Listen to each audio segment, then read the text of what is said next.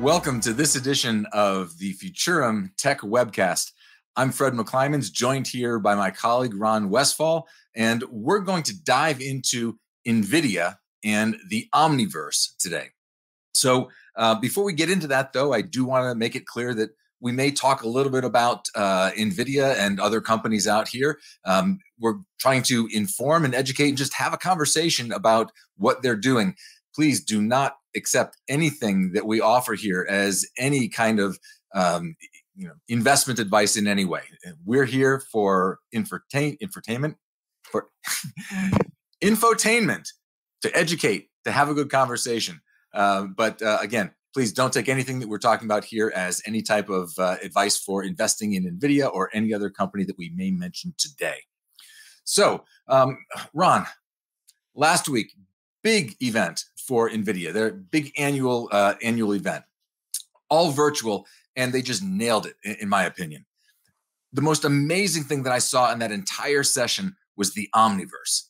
And it's sort of an interesting thing for somebody like NVIDIA to get into, because the Omniverse, it's not a chip, it's not a piece of hardware, it's software. And in fact, it's software that's based on open source software, the OpenUSD toolkit.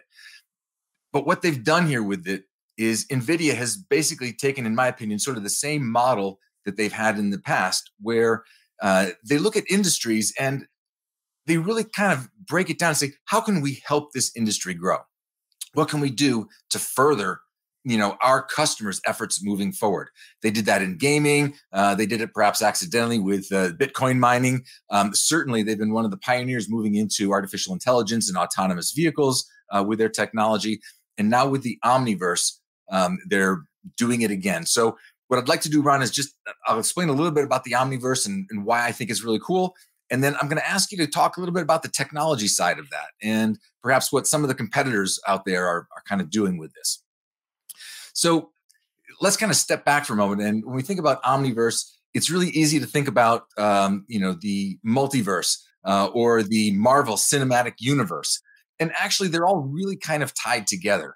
So what we're talking about with the Omniverse is the ability to create a virtual 3D environment that exists, that in this case is designed to mimic the real world scenario, real world operations out there, your business, your company, your manufacturing plant, your chip designs, something that's real world. Now, the cool thing about the Omniverse is actually based on the USD software that Pixar developed way back as a way for them to create a virtual 3D world in which their movies would exist. So what does this have to do with chips company, with NVIDIA? Well, what we see happening here in the real world is the Internet of Things, or the industrial Internet of Things, sensors being put on everything that you can imagine, from individuals working in a factory floor to the robotics, to the assembly line devices. Everything now has the ability to be monitored in real time and to create so much data that we can create what we call a digital twin. That is essentially a virtual rendition of what's going on in the real world. So what NVIDIA has done is they've taken this concept and they've kind of blown it up and said, what we really want to do is we want to marry that with the capabilities of the USD technology, and we want to create an Omniverse that allows a factory plant. In this case, some of the examples they've talked about recently, the Bentley Engineering. They've talked about BMW that's actually taking all of their manufacturing facilities. They're monitoring everything in real time. And that allows them to build a true working 3D version of their entire operations.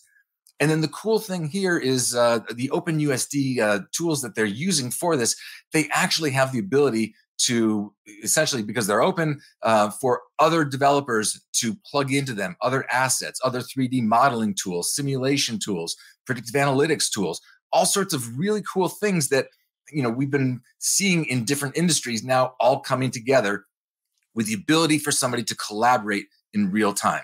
And I'll give you a real quick example before, Ron, I want to get your take on the tech underneath this because it's really cool. But imagine you are modeling an assembly line, and in real time, you're watching in this 3D world, and you want to make an adjustment well, what if we moved this portion of the assembly line over here? And what if we changed the assets that we're using from this shelf to that shelf? What would that look like? Well, you can now simulate that in this digital twin in real time. And you can gather information from the plant floor. You can even have somebody wearing a suit with sensors on it and have them walk through the manufacturing assembly process, how they're picking things off the shelf, where they're using them.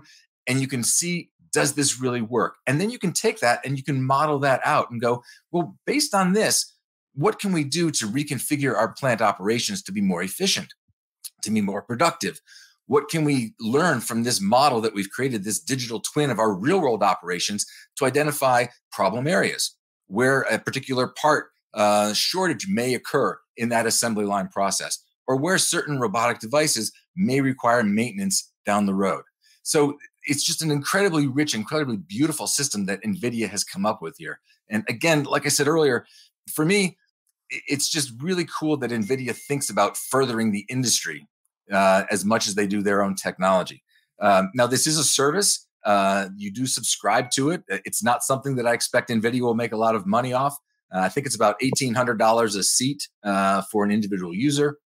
And there's a $25,000 a year fee on top of that for you to be able to build your virtual digital twin of your business. And, it's really cool. That's all I can say about it. It's really cool. So, Ron, tell me about the technology that's underpinning all of this. I mean, for this to work, it actually does need a lot of NVIDIA's chips. What's going on there? Yeah, right on, Fred. And it really was remarkable. NVIDIA's GTC 2021 exhibition conference event with naturally, CEO Jensen Huang leading the way.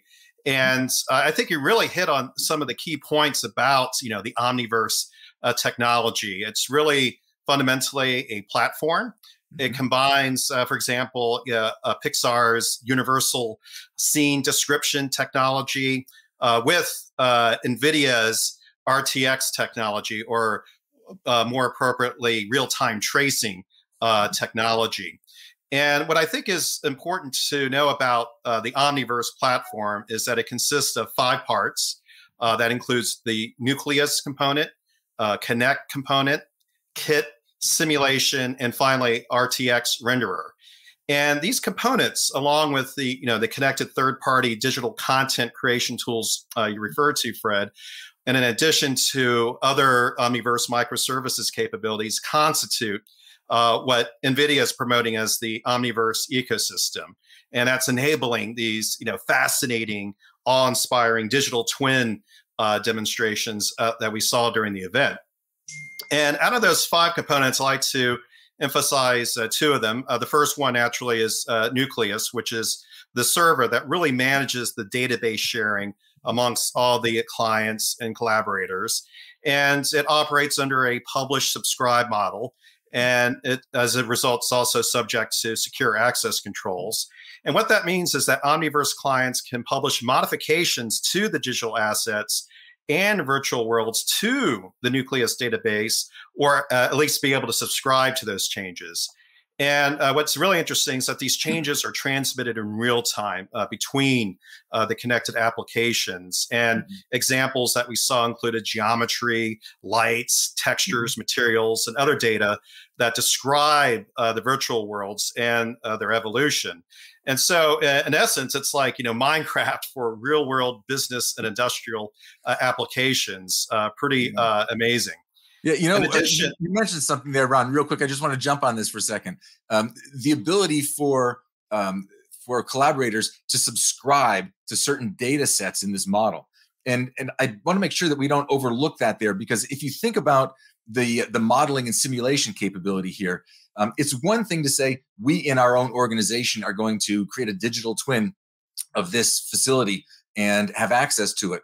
But in this model here, being collaborative, what you can do is you can bring in your entire extended ecosystem, your parts suppliers, your distributors, all the people that are around you in your organization. And when you make changes to this system, they can subscribe to those and receive those changes in real time, so they know exactly what you're doing in that facility. And that's a huge leap.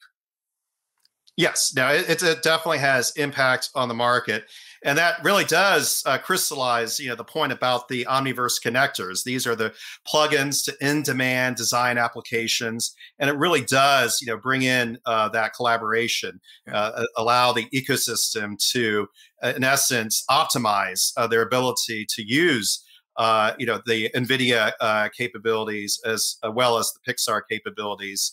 And so this is, something that will have impact really on the competitive terrain. Specifically, I see AMD in particular having to respond, to NVIDIA's announcements. They recently came out with their own announcement, which is the Radeon RX 6000 line, their attempt to target that real-time tracing segment of the GPU market. And that, I think, is something that will oblige, AMD to have to update their portfolio development efforts in this area, as well as really specifically market to this.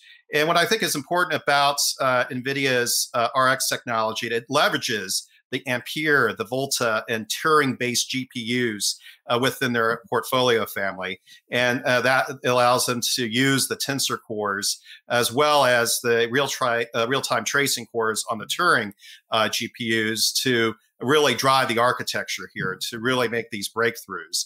And it's really innovative is the fact that NVIDIA is leveraging, again, the Ampere architecture. That's rather distinct from my perspective. And plus, these heavy hitting partners that include Microsoft. And Microsoft is already looking to integrate the RTX support on their DirectX ray tracing API. So this is really coming together that, NVIDIA is really solidifying and, maintaining their market leadership within this specific segment of the GPU market. And so, watch out AMD or any other competitors. This is something that is going to have impact through the rest of this year.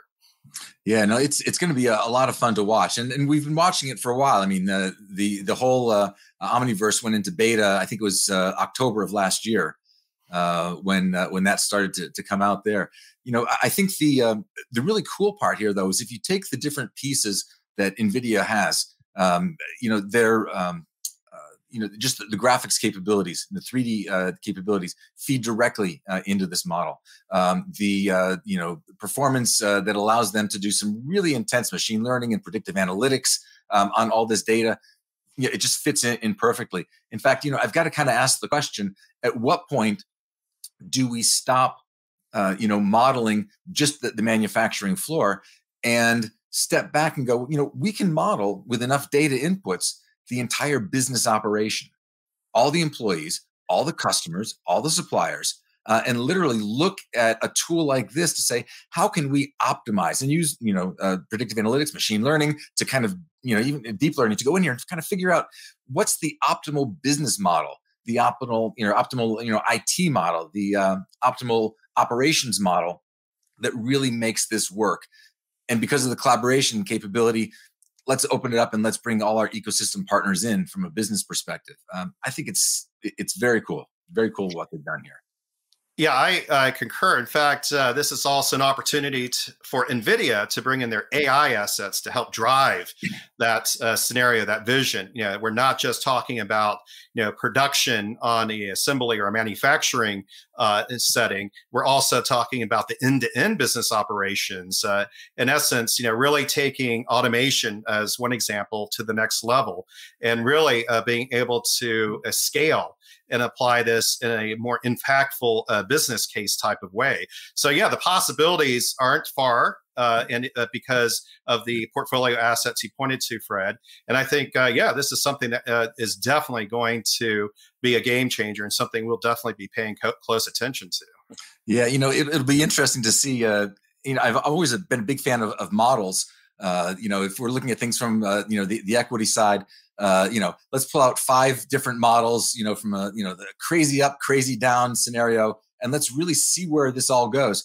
I've got to expect at some point that NVIDIA just turns this in on themselves and says, what can we do to leverage all of this capability ourselves to improve what we're doing moving forward? So, Ron, I really appreciate you taking the time here on this today. Again, this is just a quick wrap on the NVIDIA Omniverse announcement, something that I think we both agree is something that will definitely have some significant impact in the marketplace. And I'm really interested now to see where some people really start to think outside of the box in terms of leveraging this with NVIDIA's technology, and then all of the animation, the 3D modeling, the storytelling, and everything else that's out there. So definitely a big move worth following here. So for my colleagues at Futurum Research, my colleague Ron, thank you, Ron. I'm Fred McClyman, signing off of this edition of the Futurum Tech Webcast. Got it right.